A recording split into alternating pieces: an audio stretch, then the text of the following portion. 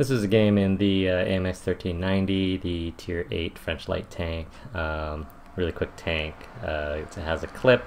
Gun control is kind of bad, but it's fast. It's good scout and a mid to late game brawler as well. Playing Malinovka from the south area.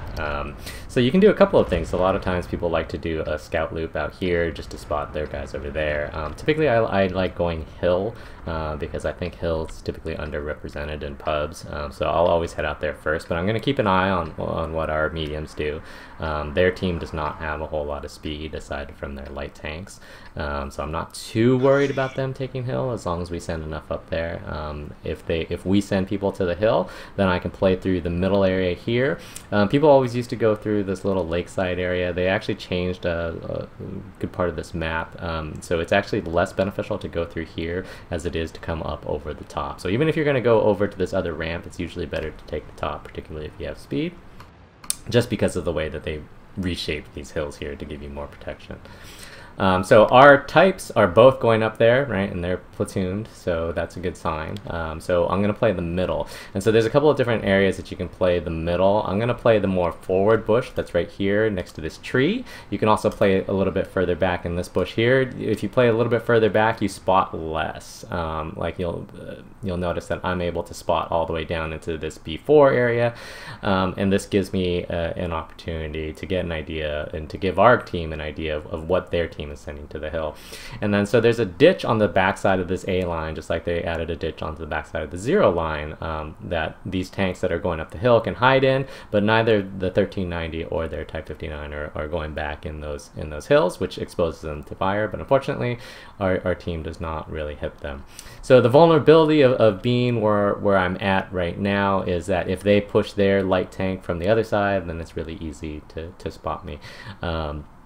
But since their lights did not move forward, at least not that far, I'm relatively safe where I'm at. So our types are sort of on this lower level here, which I don't really like to see. The rest of our team is a little bit too far back. They're not really in a position where they can support these types.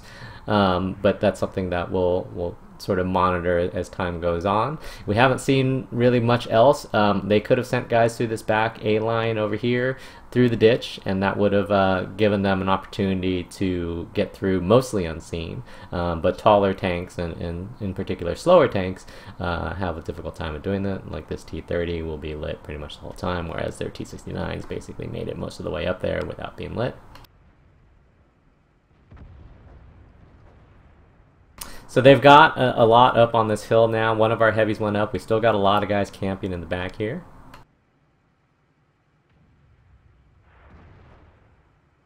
It always makes me very sad to have 3 big artillery and a T30 literally sitting in the middle of the field for, 30 seconds or more and not get shot at.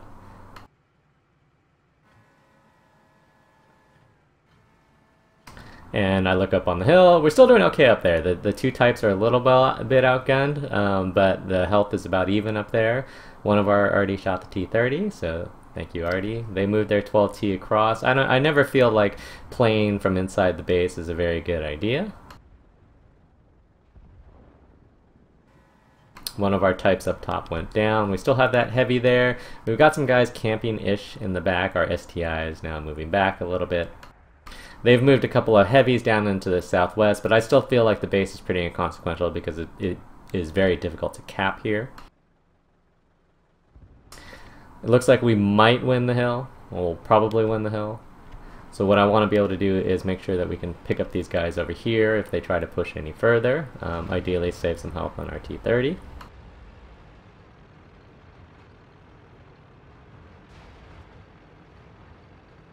And we see that they have a Conqueror driving across the open, which, okay.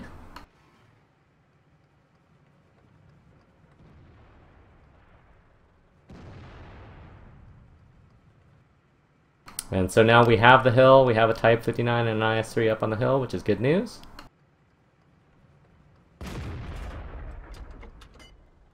It's a trap! And I get lit there by the 12T that's over in this area right there. So I need to pull back a little bit so that I can't get lit as easily from that side. There's this 12T will end up pushing in this direction though.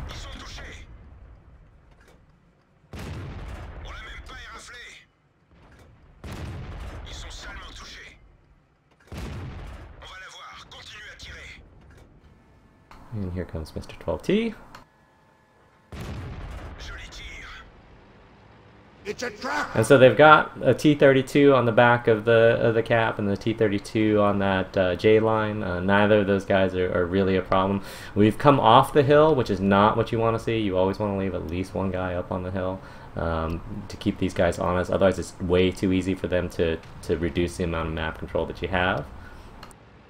So that's something that we'll move to address shortly, but I want to be able to clear out these guys in the base first.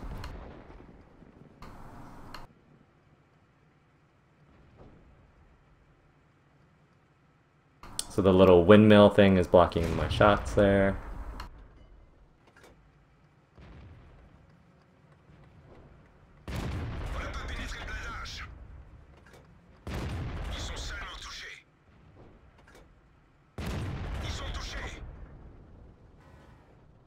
And then, so it's really important to reestablish the hill, so we'll go back uphill. They have mostly slow tanks. They have a Type 62 right there. So that's something that we're going to keep an eye on. Watch as this JT-88 will go down as we go up on the hill.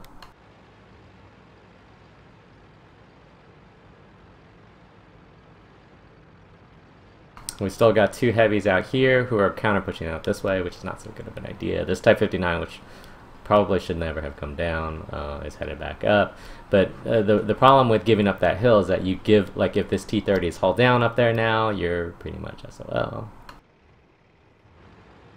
Whereas if you can prevent him, if you can lock him back in there, that area, then you already can just pick away. So their SU-14 killed this JT-88 that was over here, right? So that means their Type 62 is right there, so that's something that we'll note. But I need to make sure that the T-30 hasn't pushed up here.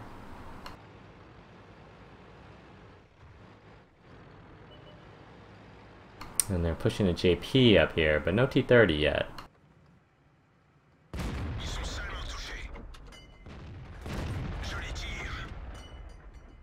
It's a trap! So the T-30 is still behind the church, which is good. And then now I'm going to need to go back to deal with this Type 62 that's going to be down here.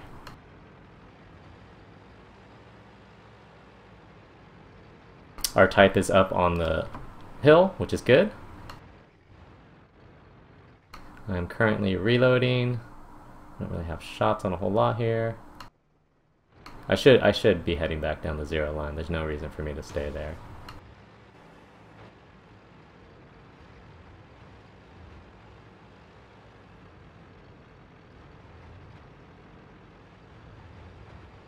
And so I need to go find this Type, and he just gets lit right there. So there's a ditch back here as well that separates the Type 62 from our guys, so I need to try to get him stuck out here if I can.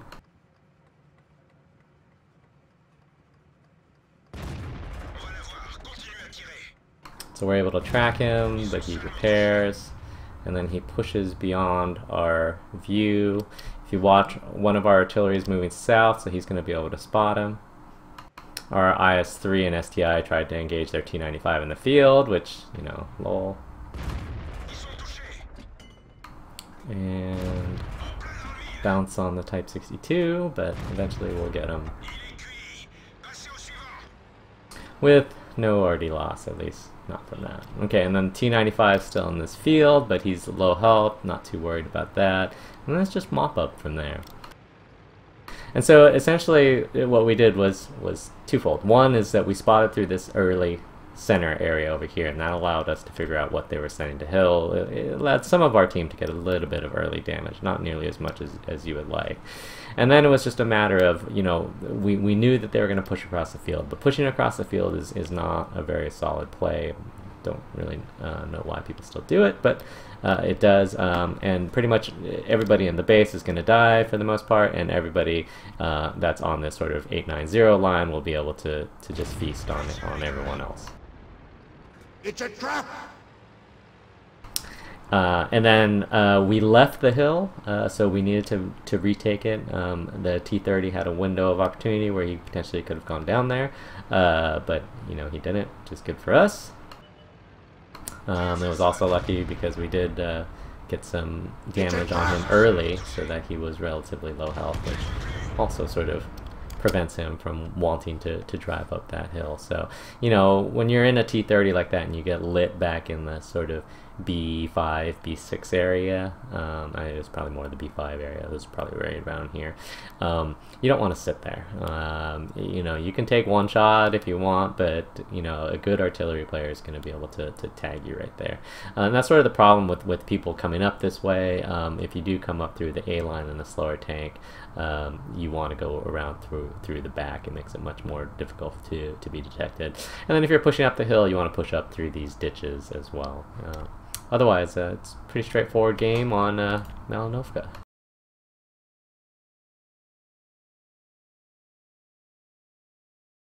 So if we look at the stats,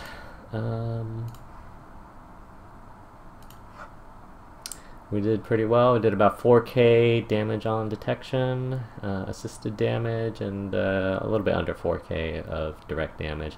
Most of that was to guys that were pushing across the field into our base, and things like that. And so it's a lot of it is about being opportunistic. This was a lot more damage at range than you normally do with a 1390. The gun handling is not really that good. You want to be a little bit closer to your opponents whenever you're shooting at them when you can. Anyhow, so I hope that was helpful for Malinovka and the 1390 and some of the spotting lanes that you can take. And thanks for watching.